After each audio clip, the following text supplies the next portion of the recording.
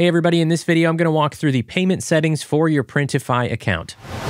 Alright, so I actually made a video about your Printify payment settings a couple of years ago, but since it's been a couple of years, some things on these screens have changed and some of the options you have are a little different than they were back then. So I thought it would be a good time to do a 2023 update to these payment settings. The first thing that you need to understand if you are brand new to using Printify to sell print on demand is that Printify does not receive any funds at all from your sales channel. Your sales channel is where you're selling your products. So whether that's Etsy, eBay, on Shopify, on your own website, whatever sales channel you're using to actually sell your products, those marketplaces or your website, they don't send any money to Printify. You need to pay Printify for the order fulfillment cost in order for them to actually handle your orders and ship them to your customers. Now, I do have a whole separate video about the payment cash flow cycle for selling print on demand using Printify that goes more in depth about how the process of, receiving revenue for your orders and paying for your order fulfillment.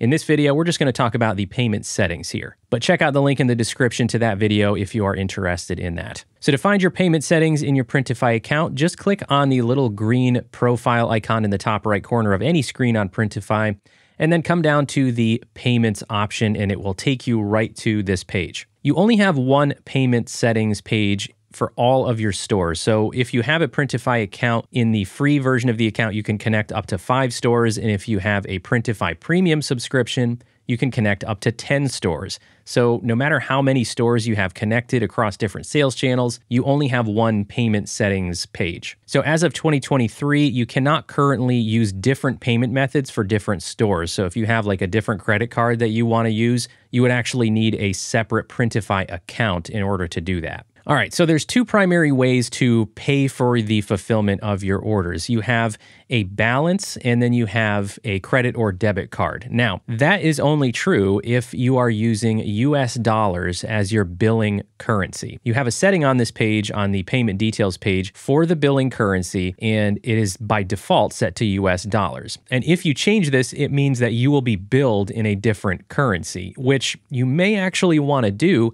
if your bank account is in a different currency than US dollars. And that would be because your bank could charge you an exchange rate for a foreign transaction if you are being billed in a different currency than what your bank account is set up in. For example, if you're located in Canada and you're paying with a Canada bank credit card, then Printify is going to bill you in US dollars, and your bank may or may not charge you for a foreign transaction if that charge is coming through in US dollars. So it's going to be up to you to verify how your bank account works, because they're all different. Even in the US, some credit cards don't charge foreign transaction fees and some do. So the best thing to do is just make sure that the currency you're being billed in matches the currency of whatever bank account you're using to actually pay for your order fulfillment. However, if you go to change this from US dollars, there are a couple things to be aware of here. And Printify does tell you on the screen here when you click on change. So first of all, if you change it from US dollars, you cannot use a Printify balance to pay for your order. So that means you can't load money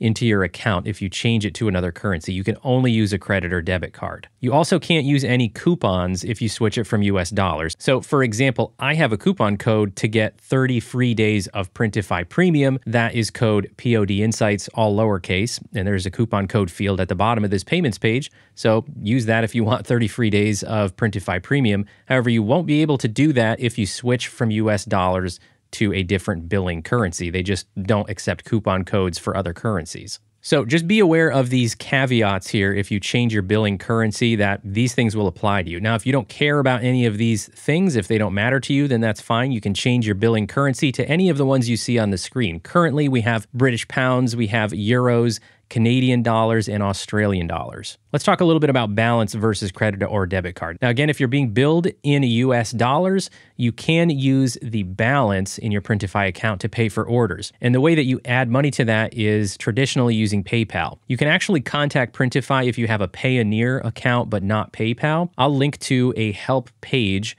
in the Printify help catalog about this. If you have a Payoneer account but not a PayPal account, you can reach out to Printify and ask if they can enable the Payoneer option for you. It's not currently available to everybody. There's more information in that link I'll put in the description if you want to check that out. But the default option here is to use PayPal. So if you're currently being billed in US dollars, you'll have this option to use a balance. And if you click on Top Up, it's going to give you this little pop-up window where you put in how much you want to transfer in, and then you click the green button there and it will transfer you out to PayPal where you can log into your PayPal account, and then you can use any payment method you want to actually transfer that money into your PayPal account. So you can still use a credit or debit card or a checking account or any financial account that you can link to a PayPal account, you can use to transfer funds into your Printify account. So once you do that, let's say you loaded $100 in here, what will happen is when you get orders and submit them to production, Printify will draw from this balance here in your Printify account until it goes down to zero. If it goes down to zero and you don't reload the balance yourself, then what'll happen is your orders won't go to production. They will just sit there in an on hold status until you add more funds to your account, unless you also save a credit or debit card in your account. So that's your other option. You don't need to use Printify balance if you don't want to. You can just save a credit or debit card here. Once you've saved a credit or debit card to your account, then that will be your default payment method as long as your Printify balance is at zero. If you have money in your Printify balance, that will always get used first. And then when that runs out, it will go to your credit or debit card that you have on file. The only other things right here on this screen are the status of your Printify Premium membership if you have one, as well as that coupon field. So this is where you would come and enter that POD Insights coupon code. Again, that's one word, all lowercase. If you don't have Printify Premium, that'll give you 30 free days of Printify Premium. Again, I have a whole separate video about Printify Premium and how to figure out whether it's worth it for you. So I'll link to that in the description too. All right, the only other things that are on the payments settings page in your account are the records or information about your transactions and your invoices. The transactions page is exactly what it sounds like. It's just every individual transaction coming from orders or paying for your Printify Premium subscription. All of that is listed there individually. But then on the invoice pages, this is where you get either summary invoices or individual order invoices. Now, Printify does not automatically provide both. You have to let them know which one you want. You can either get a monthly summary of all of your order totals and transactions or individual order invoices. To change that setting, you actually go to a different section in your account. On the left side, you would go to the settings option. And then here, this is where you can change your invoice frequency. You can change that here to monthly or individual order. I personally recommend monthly if you're not sure which one you want, because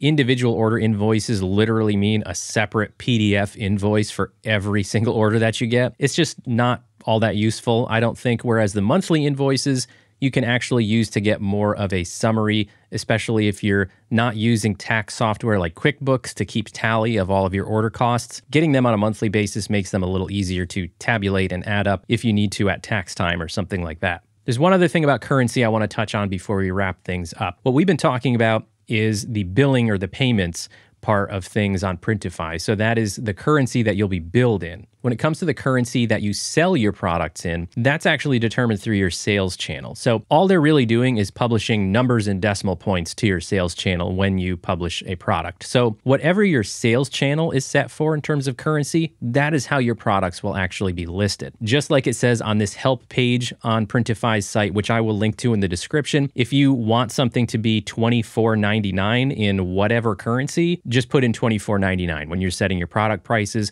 And that's what it will be when it gets published to your Etsy shop or whatever your sales channel is. There is no conversion of currency from Printify to your sales channel when it comes to your product prices.